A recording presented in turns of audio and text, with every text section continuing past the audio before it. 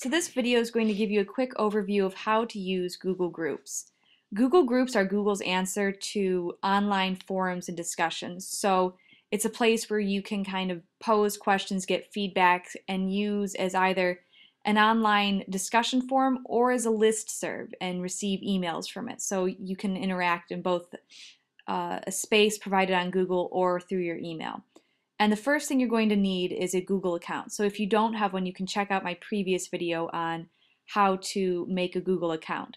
And we're going to start by going again to the Google homepage. Once you get on the Google homepage, you're going to go to the right-hand corner again and sign in with whatever email you picked for your Google account.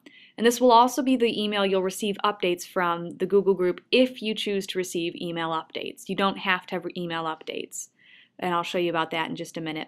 So go to the More tab, go to Groups, and then you'll search for whatever group it is you're interested in. We're going to pick the Art House Convergence because I'm the manager of that group. And it's private. So click Art House Convergence, and it's private, so you can apply for membership or contact the owner for questions you might have before applying for membership. Here you can set how frequently you want to receive emails, or you don't have to receive them at all. So just read through those options and it'll explain them.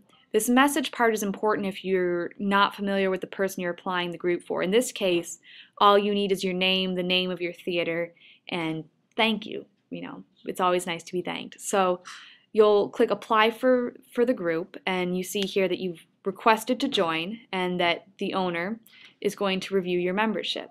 So I'm also going to show you the back end, since I'm the owner of this group, of what the owner sees when you've applied for membership. And you will receive a notification that your membership has been approved at your email. So this is what I see, and I just click approve, deny, delete, or ignore. I also see the message you sent me, and I'm going to approve since I know who sent me this message. And then we're going to sign back in as someemail92@aol.com. And we're going to go to this is the account dashboard. You don't have to access groups. You can also access them by going through the More tab like we did the first time.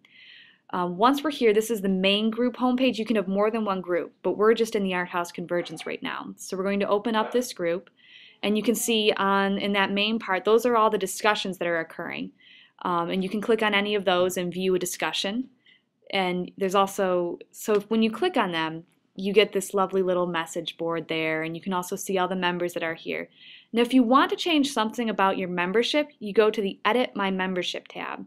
And here you can reset how frequently you receive email updates or if you receive them at all. Again, if you don't receive email updates, you just log into this group homepage and go and look through the discussions like I showed you. You can also unsubscribe if you just don't want to be in this group anymore. Remember to save these settings if you change your email settings. So I'm going to show you when you unsubscribe, this is what happens. You can't access the group, you can't be a part of it.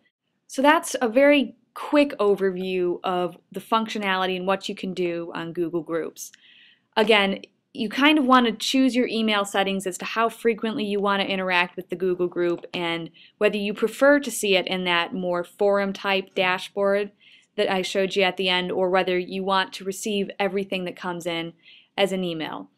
I hope this was helpful, and if you have any questions or comments, please post them in the comments section. Thank you.